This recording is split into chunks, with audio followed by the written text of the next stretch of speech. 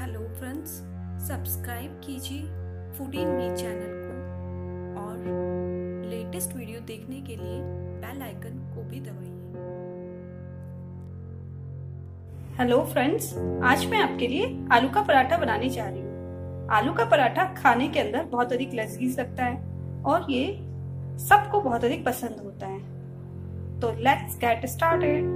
आलू का पराठे बनाने के लिए हमें इन चीजों की आवश्यकता होगी।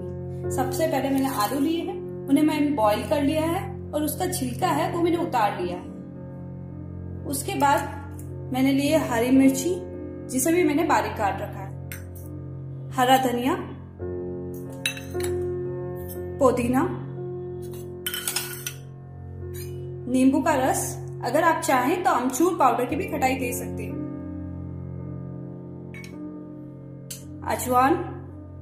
अजवाइन डालने से हमें गैस नहीं होती है, इसलिए अजवाइन डालती हूँ, और काला नमक, गरम मसाला, आटा जो कि मैंने गूंदने के लिए लिया है, और मसालेदारी में से जो भी हमें मसालों की जरूरत होगी, जैसे मिर्ची, धनिया, हल्दी, इन सब की। अब मैं सबसे पहले आटे को गूंदूंगी। सबसे पहले मैंने आटे के अंदर नमक डालूंगी। नमक डालने के बाद आप इस आटे के अंदर घी या तेल किसी का भी मोहन दे सकते हैं। जैसे मैंने यहाँ पे घी लिया है, मैं इसका अच्छी तरह से इसके अंदर मोहन देके इसका आटा गूंदूंगी। जैसे कि अब मैंने आटे के अंदर मोहन और नमक को अच्छे से मिक्स कर लिया है। अब मैं इसको पानी की सहायता से आटे को अच्छी तरह से गूंद लूंगी। सबसे पहले हम आलू को लेंगे। आलू को लेने के बाद आप उसे चम्मच की सहायता से अच्छे से मैश कर लीजिए। इस तरह से आप आलू को अच्छे से मैश कर लीजिए। हर एक आलू आपको अच्छे से मैश होना चाहिए, तभी हमारा मसाला अच्छी तरह से बन पाएगा। जैसे मैंने आलू को मैश कर लिया है, अब मैं इसके अंदर सारे मसालों को मिला दूंगी। जैसे सबसे पहले मैं लूंगी हल्दी पाउडर, 2 छोटे टेबल स्पून मैंने हल्दी पाउडर लिया है, लाल मिर्च पाउडर,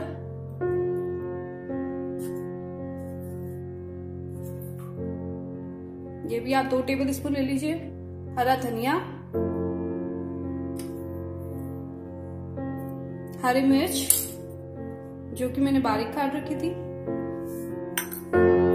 पुदीना पाउडर जो कि मैंने काट रखे थे पुदीने को, हरा धनिया, नमक 2 छोटे टेबल स्पून,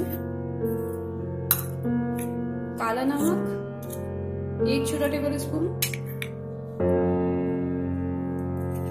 अजवाइन 2 छोटे टेबल स्पून, गरम मसाला 2 छोटे टेबल स्पून और नींबू का रस।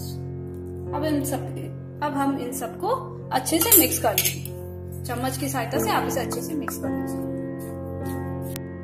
अब मैं घी को अच्छे से इस आटे पे लगा लूंगी। घी को आप अच्छे से आटे पे लगा लीजिए। फिर हम इस आटे की लोई बनाएंगे। आटे की लोई हम एक नींबू के आकार जितनी एक आटे की लोई बनाएंगे। मैंने आटा दिया, अब आप इसकी गोल गोल शेप में लोई बना लीजिए। ये नींबू के आकार जितनी लोई बनकर तैयार हो चुकी है। अब मैं इसके ऊपर आटे के कुछ पलोथन लेके इसको बेल लूंगी। ये आटे के पलोथन ले लिए मैंने। अब मैं इसको हाथ से इस प्रकार से गोलाकार शेप में हल्के हाथों से बेल लूंगी।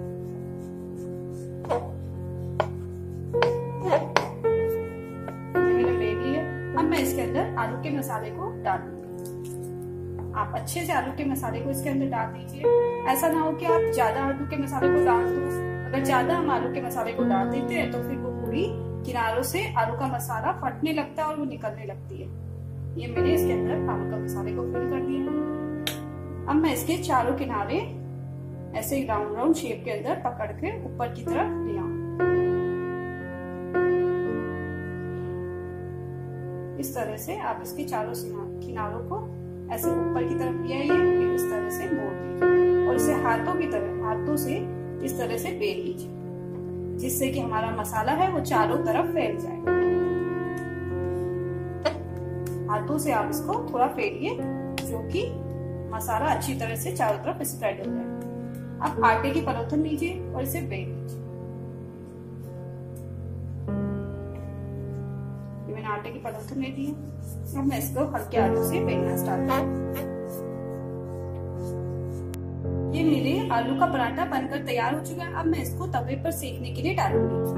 मैंने इस पराठे को ले लिया है, मैं इसको तवे पर सेकने के लिए डालूंगी। अब आप इसको धीमी आंच पर तवे पर अच्छे से सेकिए। अब हमारी पूरी एक तरफ से, जैसे कि आप देख सकते हैं, वो सिक चुकी है। अब हम इसके ऊपर घी लगाएंगे अच्छे से आप इसके ऊपर घी को स्प्रेड कर दीजिए और उसे दूसरी तरफ से भी सिकने दीजिए। अब हमारा पराठा एक तरफ से सिक चुका है, तो हम इसे दूसरी तरफ से पलट देंगे। आप इसके ऊपर अच्छे से बटर को लगाइए, तभी हमारा पराठा कुरकुरा होगा और खाने के अंदर भी टेस्टी लगेगा। आलू का पराठा आप कभी भी खा सकते हैं, इसको ब्रेकफास्ट के टाइम, लंच के टाइम और डिनर के टाइम। और आलू का पराठा सबका सबसे ज्यादा फेवरेट होता है। ये हमारा आलू का पराठा अच्छे से मैंने इस तरह से इसको सेक लिया, तो फिर ये कुरकुरा हो जाएगा। अब ये देखिए एकदम गोल्डन ब्राउन कलर का हो चुका है और ये अच्छे से चारों तरफ से सेक चुका है। आप तो इस आलू के पराठे को बनाइए और मुझे बताइए आपका आलू का पराठा कैसा है।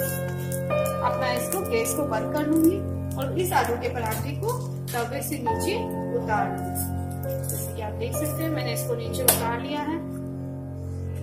अब हम इसको गर्मा गर्म दही के साथ या अचार के साथ सर्व कर सकते हैं। ये हमारा आलू का पराठा बनकर तैयार हो चुका है। आप इसको गर्मा गर्म दही के साथ, अचार के साथ खाइए। खाने के अंदर बहुत अधिक टेस्टी लगता है। आलू का पराठा सबको अधिक पसंद होता है, बच्चों को, बूढ़ों को, सबको अधिक पसंद होता है। अगर आपको मेरे आलू के पराठे की रेसिपी पसंद आई हो तो इसे लाइक कीजिए और मेरे चैनल को सब्सक्राइब